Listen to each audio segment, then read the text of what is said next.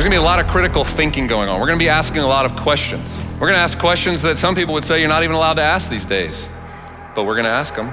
As we engage this conversation, one of the big elephants in the room, and I would say elephants in the world, is this vaccine. We have this opportunity now to take advantage of a wonderful gift from science, which I believe is a gift from God. The vaccine is the best strategy we've got right now to end the virus's success.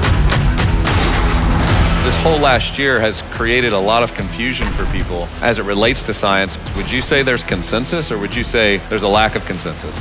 This is the biggest public health fiasco in history. One of the basic principles of public health is trust, and any form of coercion is damaging to that trust. A lot of children who are living in families where they are not safe, who are being neglected. The lockdown has exacerbated all of those problems.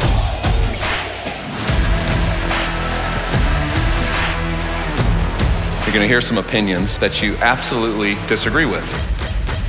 What happened to journalism? A lot of that's gone out the window. I think this should be a personal choice. I don't think you should have to take a shot of a vaccine that's been around for approximately 13 months to get your rights back.